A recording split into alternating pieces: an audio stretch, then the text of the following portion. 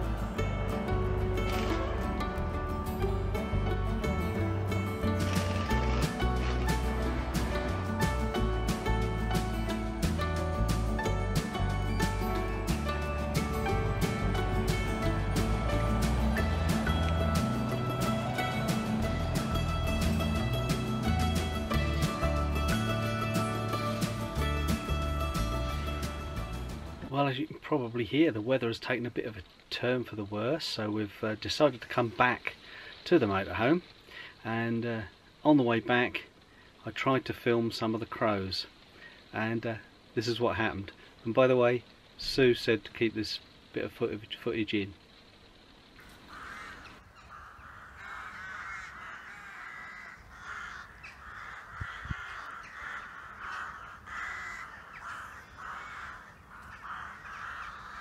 No going.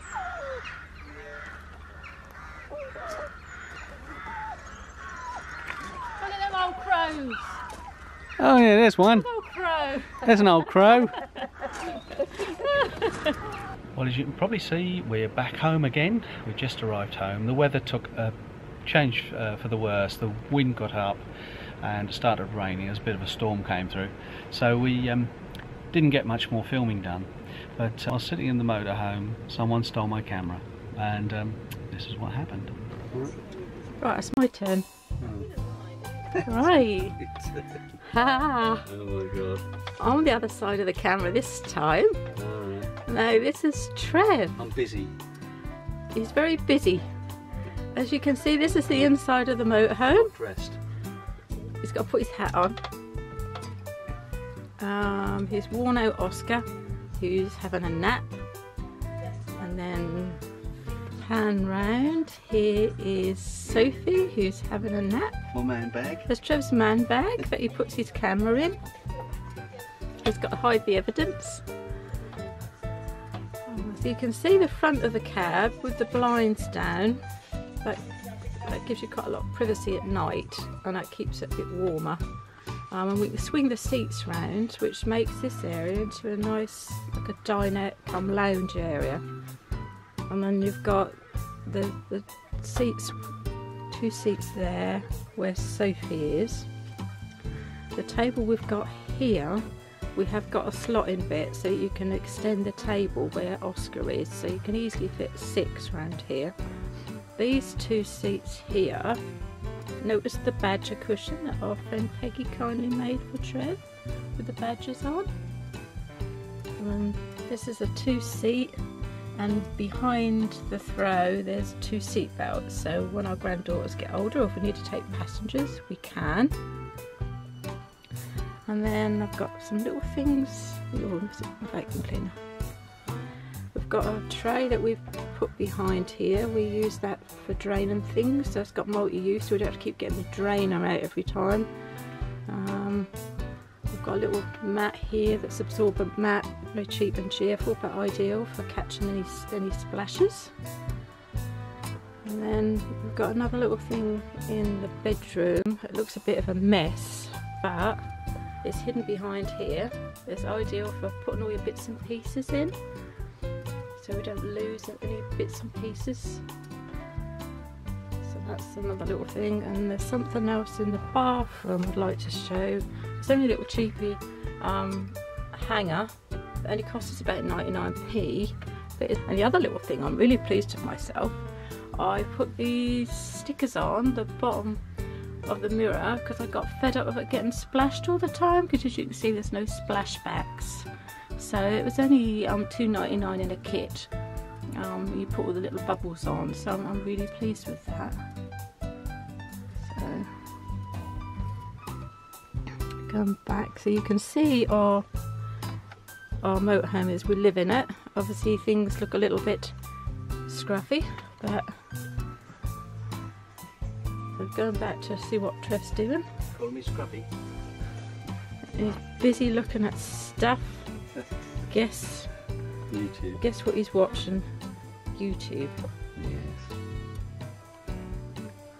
Oh, and the hat. You haven't got your hat on. No. Warm. And outside we've got this lovely panoramic, we love this, panoramic skylight. You can open it up in the summer as well, which is really great. Look at all those crows. They're quite noisy, but I've never seen so many crows.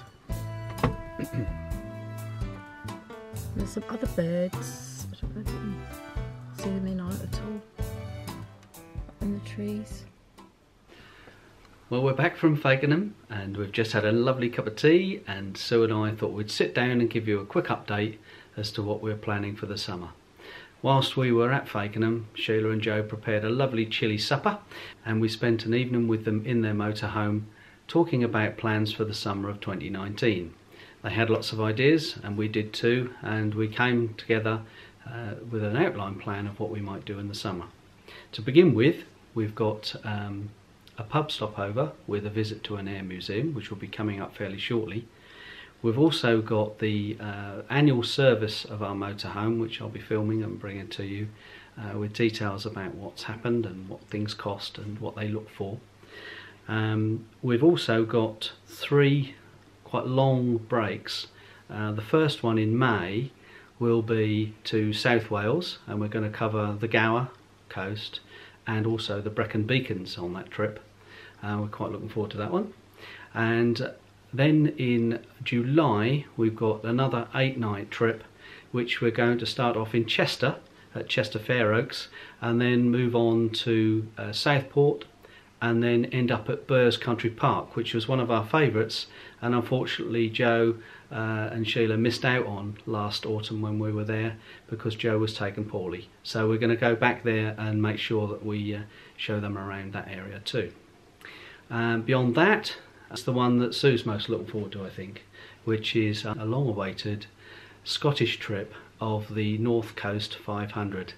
Everybody knows it as the NC 500. Bear in mind that we have a 400-mile trip from Ipswich to Glasgow and then back again, so we have to build that bit in. But it still leaves us a good 12 or 13 nights camping up in Scotland, so we'll be bringing that to you at the beginning of September. And instead of doing wild camping, because there's going to be 2 of us, we're booking sites. Some of them are going to be caravan and motorhome club sites, some of them are CLs, aren't they, Trev? Yep. But they are all going to be booked sites, so we're going to book those ahead this time, which is different to what we did before. Yeah, we think with 2 motorhomes travelling together, it makes things a little easier and a little more comfortable to have destinations to arrive at, so that if we do get separated along the way, at least we can meet up again later in the day.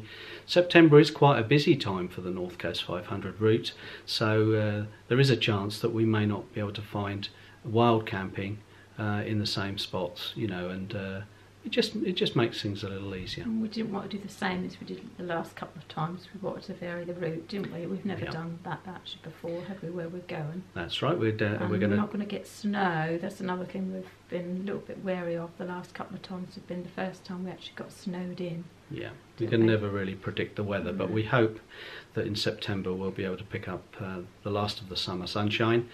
So that being the major holiday of the season, there will be lots of other things going on. We've got 1 or 2 surprises up our sleeves, and I'll tell you a little bit more about that later on.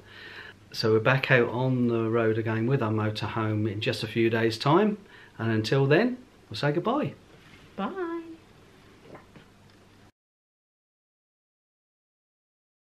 and then it will come up record. Okay. Right. Right, it's my turn. Let's switch it off. How do you switch it off, Trev? Press the red button. Looks right Shall to we me. come a little bit closer?